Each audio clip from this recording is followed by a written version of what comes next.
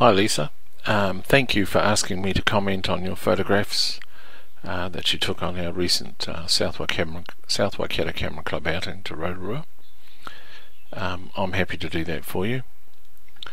Now if any Camera Club members see this, this person here is Lisa, newly joined, and for those who have short-term memory loss, this person here is Darren, and he was Darren for the whole day. Now Lisa, one of the important things you need to learn in photography, one of the most important things, is your exposure. If you want quality art photographs, you need to know how to control it, and you need to know what to look for.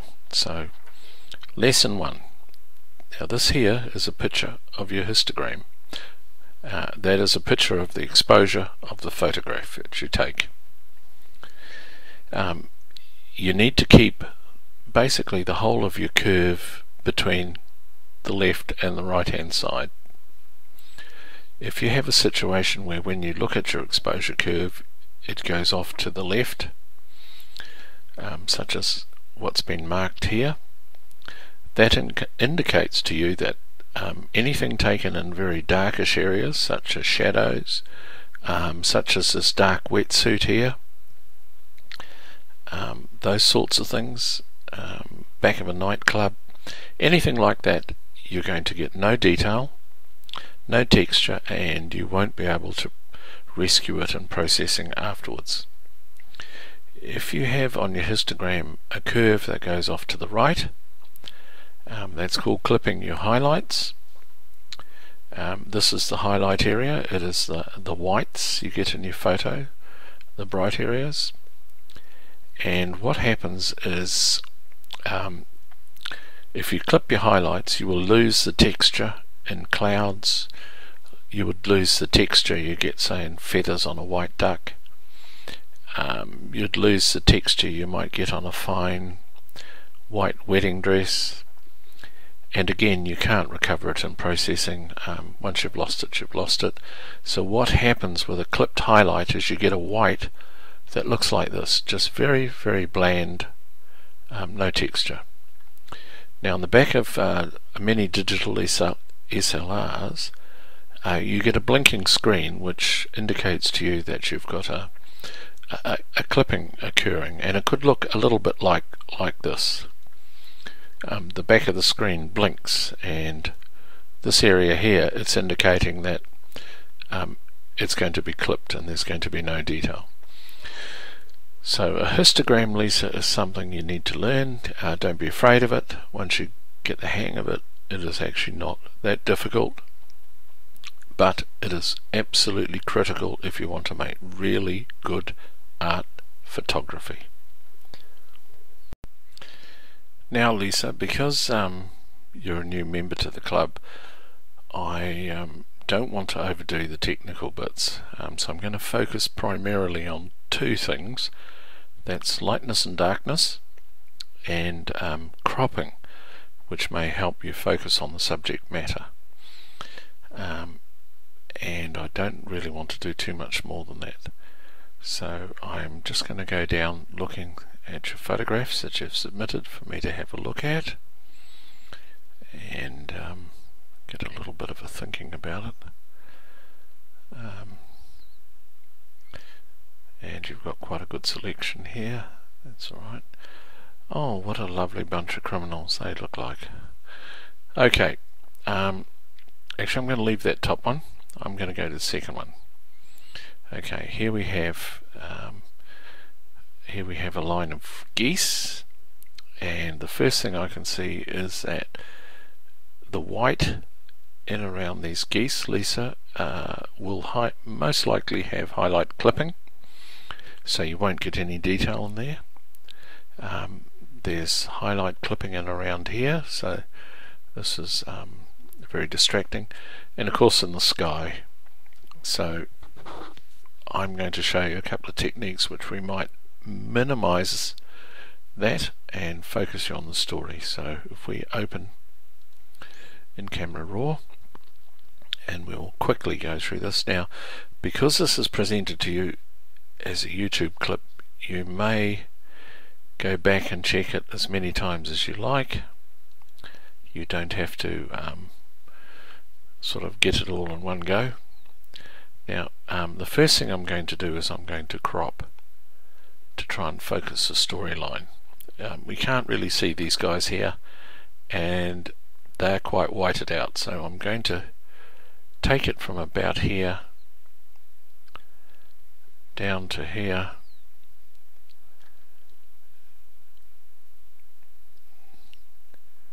something like that. This may not quite tell the story, but something along those lines. You've got highlight clipping here, as you can see, which is this white in the feathers.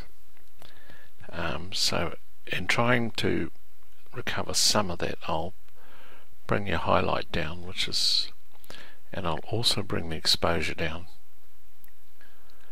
Bring it down so it picks up a bit more detail. But unfortunately I haven't recovered anything in the white.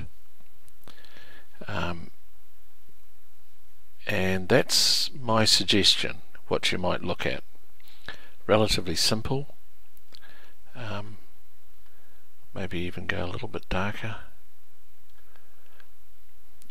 And let's have a look at what that looks like. So I don't know if you think that looks any better, but there's a suggestion. Focus on the subject, remove any distracting objects by cropping if you have to, but if you can get your exposure right, you'll get the details. Now let's have a look at this one. Now here you have a nice soft flowing little piece of water which you've captured quite nicely.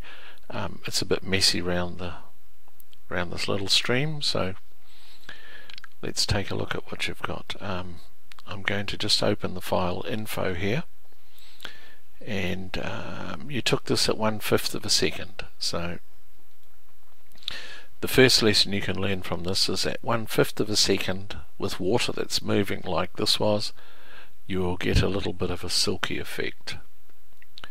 So if we open this in Camera Raw, and what we see is that we have a lot of the exposure down here in the dark end. We have it tapering off here. So first of all, I'm going to just go and do a little bit of cropping.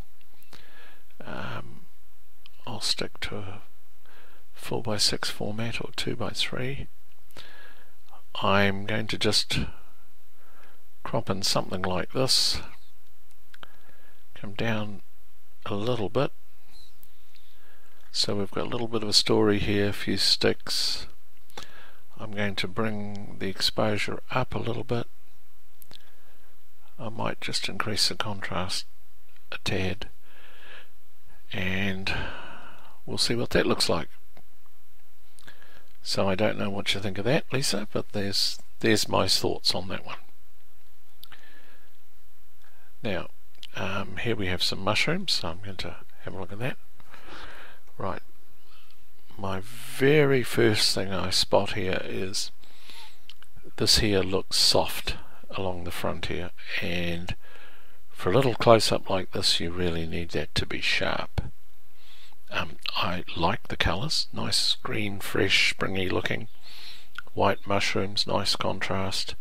This bit here is out of focus, which is alright, but this here along the front here should not be out of focus.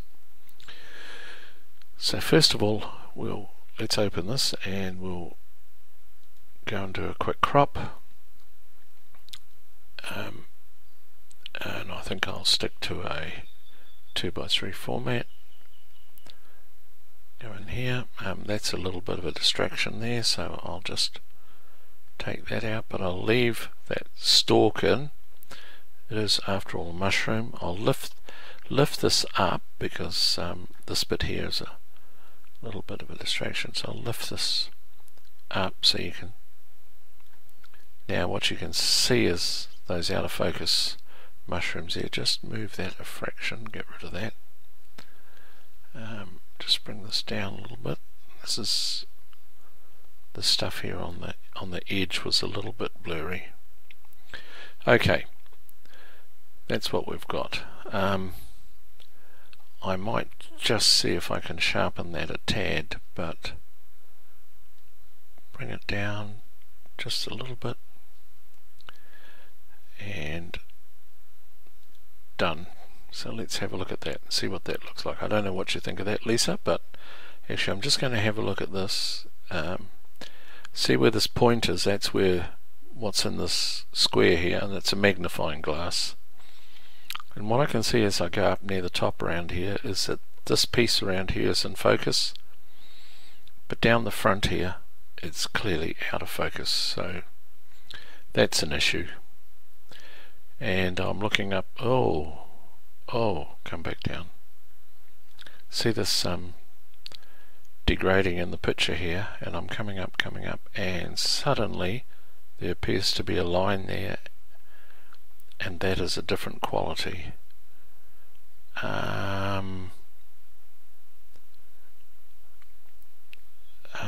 That's a bit of a worry, Lisa.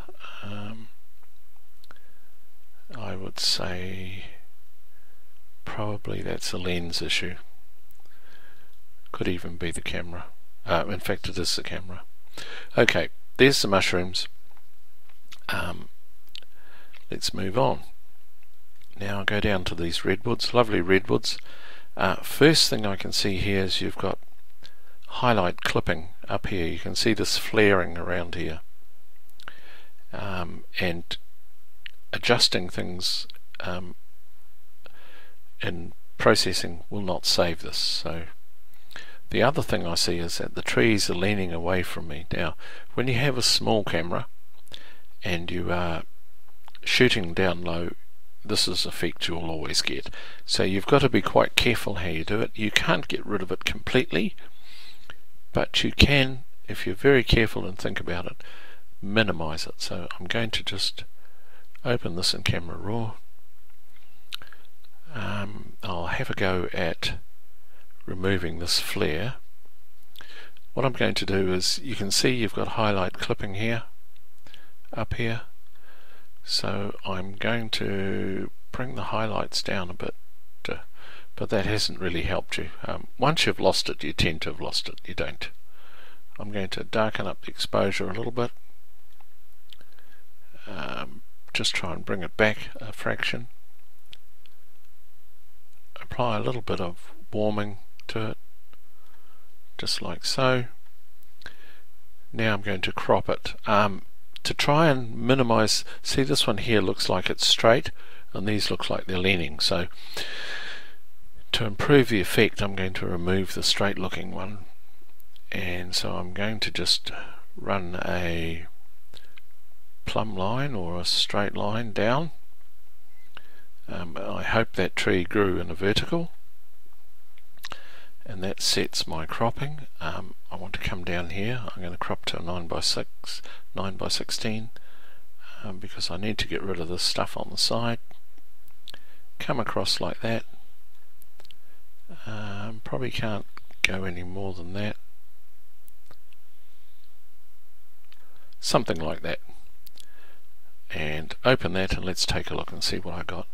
I don't know what you think of that, Lisa, but it looks a little bit straighter, and not having that other tree in it, it's removed that distraction. So we go down to this next one. Here we have moving water, obviously. So let's just go and have a look at the file info. And you've got that at 1/5 of a second at a 500 ISO.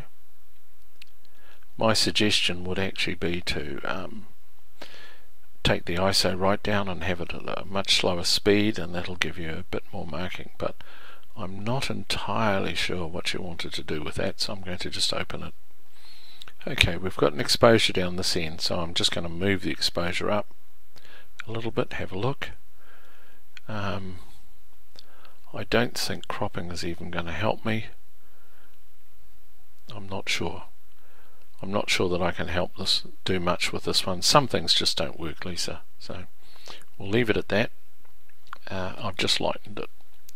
Now we'll come down to these birds on a wharf. Now, one of the things with shooting birds is your shutter speed. If you want to record a good picture of a bird, you need to be shooting at least 1,000th of a second, preferably more. Also, you need to shoot lots of photos. So this bird here would have been flying, moving around, doing things, and if you rapidly fire off a number of shots, maybe it'll turn its head the right way or do something that looks interesting. If you're trying to anticipate it and you squeeze off a single shot, invariably you're going to fail. Just running my eye down here, there's no real point here that I want to look at. There's no real interest, and I would almost be certain there's no detail in this white, that you've got highlight clipping. So, but we'll just see if cropping it a little bit might help it. So we'll open it. Actually, I'll just check the file info to see what speed you did shoot it at, because that bird there looks relatively in focus. But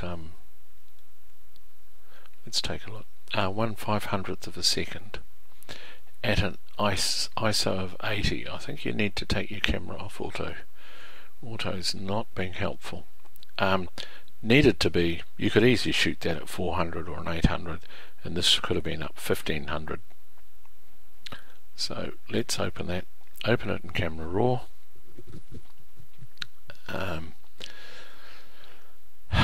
Where would I go? See, we've got an exposure down this end, and you've got this little bit of highlight clipping showing up here, this little piece going off the end, which is the white of these birds here. You don't need this part in the picture because the picture is the birds. So if we just crop, say down to these guys,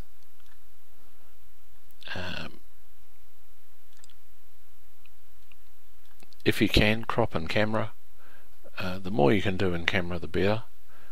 The less work you do in Photoshop, the more enjoyment you get. We probably need to just expose the shadows here a little bit, bring it up, and that's probably all you can do. But it's not a strong picture, but you can focus attention by cropping, but try to do it in camera. And I can see that it's slightly blurry. It's not even at 500th of a second, it's not in focus properly. So I'm just going to have a quick look. I don't really like what I'm seeing here, and I suspect that your lens is not helping you. This is just hasn't got, for a 500th of a second, I would expect the resolution on, say, like feet to be better than what it is. Okay, here we come down to Josie on her knees, and immediately my eye falls in this area here, and what I see is flat, soft, not in focus area. I'm going to have a look at this.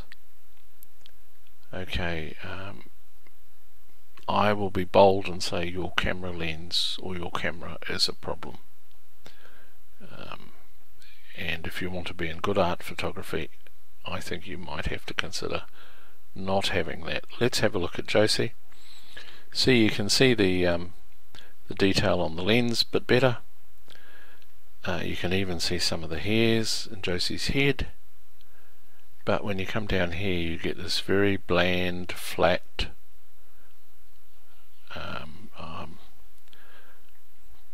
I'd seriously think about this camera. Okay, the main picture to me appears to be Josie taking a picture of these mushrooms or toadstools, and the main issue is you've got highlight clipping down here, which is really distracting. Your eye is drawn to it. So if we open up, we'll see what we can do. We won't recover it. Once you can see it on here on the histogram. So when you're taking quality art photography, you have to check this in the field while you're doing it. Have a look. If it's wrong, make a small adjustment, and you will recover all of that in the field. At the situation we're in now, I can't recover it for you. I can lessen it slightly, but that's pretty much all I can do. I'm going to bring the exposure down a little bit. Josie's hair's got a steely blue black to it, so I'm going to add a little bit of warmth to it, give it a more neutral black. I want to focus, you've got all this area around here which isn't really part of what you want to look at, so I'm going to use a 2x3 cropping, and I'm going to focus attention on what Josie's doing. I want to cut as much of this blown out shoulder off as I can, something like that. I need to give about half a head space above her head so she's not too tight. So we've got a diagonal across here from her leg up through there, and an angle that way. She's roughly 1/3 in, 1/3 down, and we'll see what that looks like. I think that's an improvement. I hope you think that too, but use cropping to focus your storytelling. Now here we have moving water, and just, oh, that's not sharp, that's not sharp, and this here doesn't look sharp. So I'm picking that it's not a fast enough shutter speed. This here is not sharp, and this is not sharp. So let's take a look at the file information. 1/400th of a second. Okay. ISO 80. 1/400th of a second would freeze these leaves. They wouldn't be moving at a 1/400th of a second. You will still have issues with water, because at this speed you probably need to be 1,000ths or more to freeze it, or you need to be down at the sort of 1/5 of a second if you want it to be nice and soft. So I'm suspicious if this is blurry, either the camera hasn't focused properly or there's a lens issue, but all I'm going to do is just give you an example of crop. I think my eye goes all around this, and really this piece here is probably where the story may have been. So I'm just going to crop that piece, plain and simple. Done. Had that been nice and sharp and had the exposure been right, that could have been, might have been interesting, may not have been, but let's go to the next one. Okay, that's blurry, that's blurry, that's blurry, that's got highlight clipping, and that's blurry. So I'm going to just pass this one. Here we got here. Here we have a bunch of people who have just come through the washing machine. They seem pretty pleased. Let's take a look at what we've got. Okay, this along the front of the boat is not in focus, it's blurry. Let's come along, coming up the boat. See the exposure, the sharpness is improving to the end.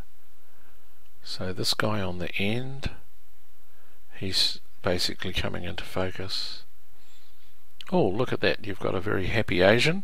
Hi Mum, I've just been through the washing machine.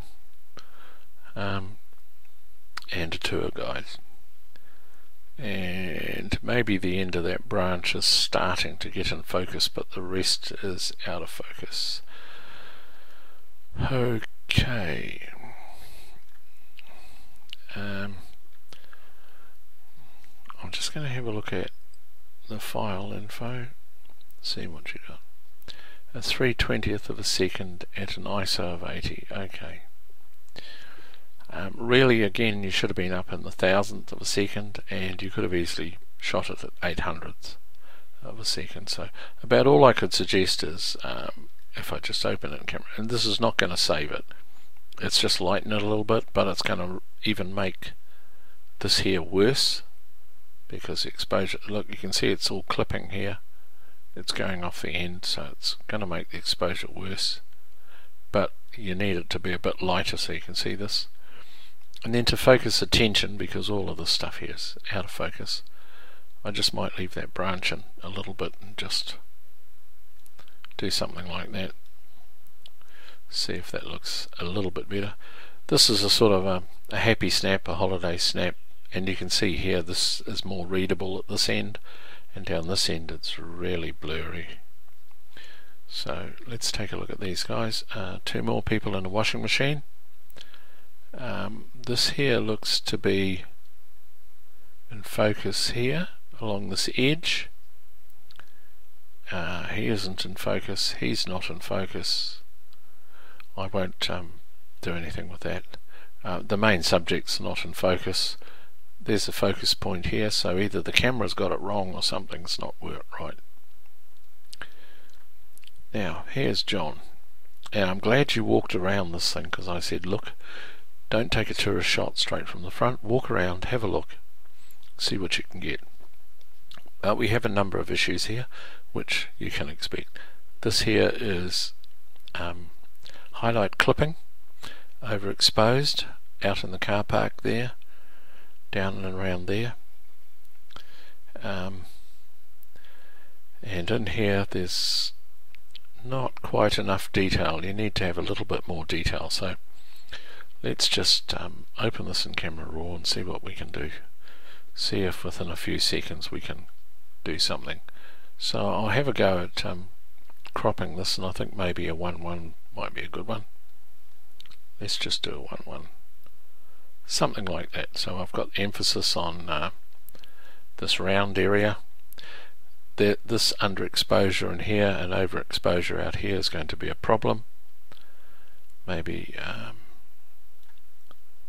we could, I wonder what that would be like. No, or whether that, no, let's just try that.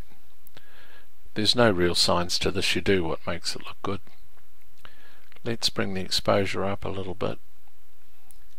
I'm going to try and pull these shadows out. Pull up the shadows.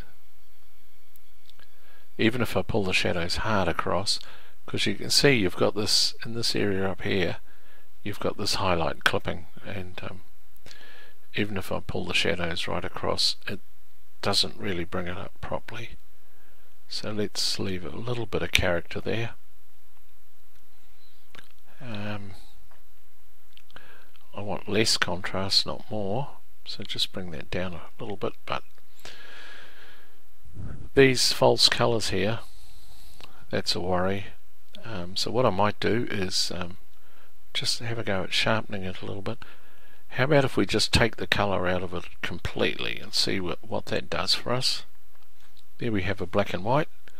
That's made it less obvious. We have a little bit of detail. We have this flare light coming through here, so we'll just quickly clone that out.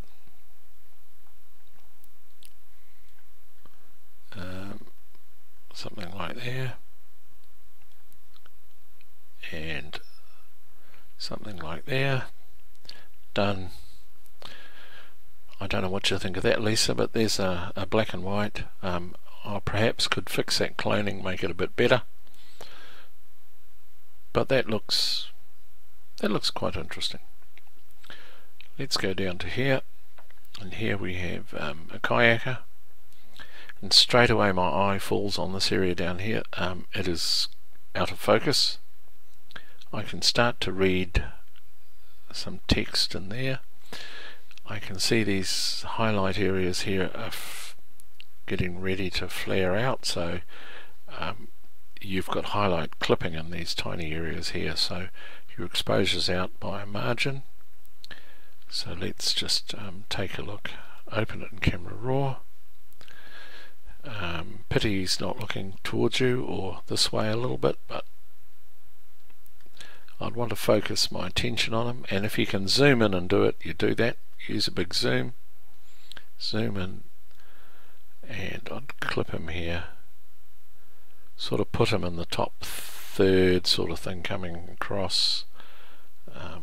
See if that improves it. See, we've got these areas up here, that's a bit of an issue. So maybe if I take the highlights down a little bit, but take the exposure up to lighten them up, you can see this here starting to go.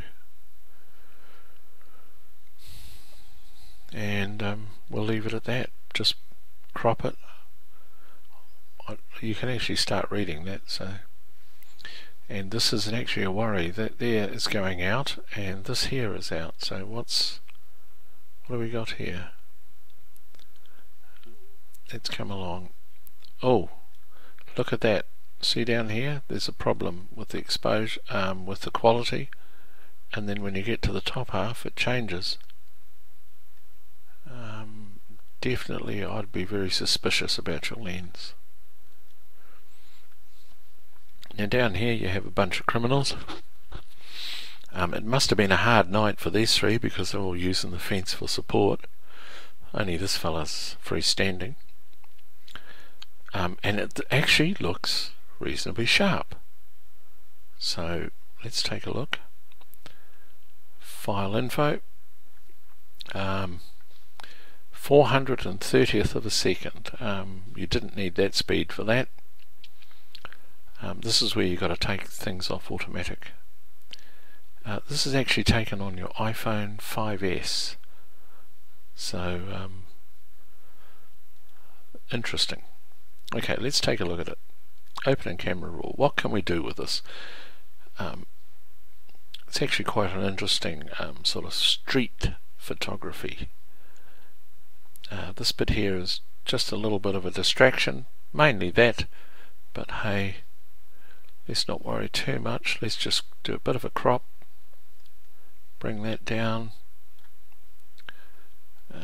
We could probably get in there. No, maybe change the format, say something like there, just to cut out that exposed area there. Give a bit of space above Darren's head. Got to have a little bit of a space there. Maybe this is a one by one, a square finish. Yeah, that might be better. A square finish. There we are. A square crop. There we are. You have a nice line running down here, a nice line running in here, a bunch of crooks lined up, your exposure's in the middle here, so we've got a bit of leeway, so we can bring it down a little bit, darken it up. We can add just, it's in the shade, so we can just pump it up with a little bit of contrast, and then we could emphasize it slightly by adding a vignette. So let's put a bit of a vignette in, like that. Done. Have a look at that. What do you think of that? I hope you think that's an improvement.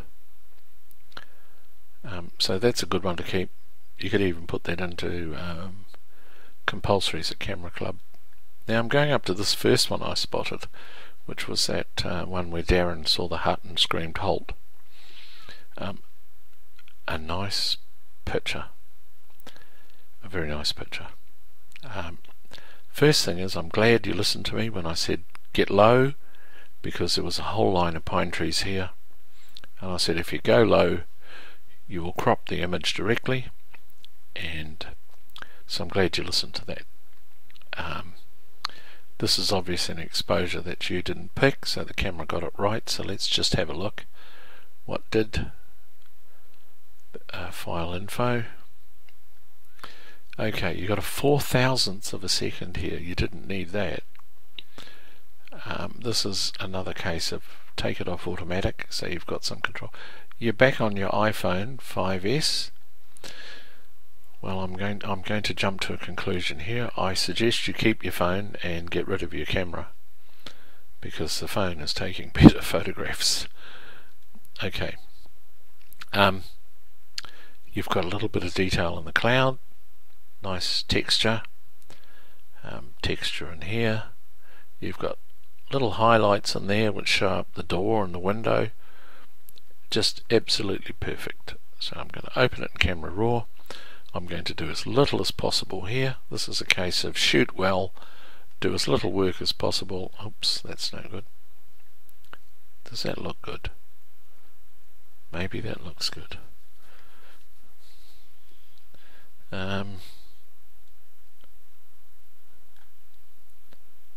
No, I'll go to a 4:6 format cropping.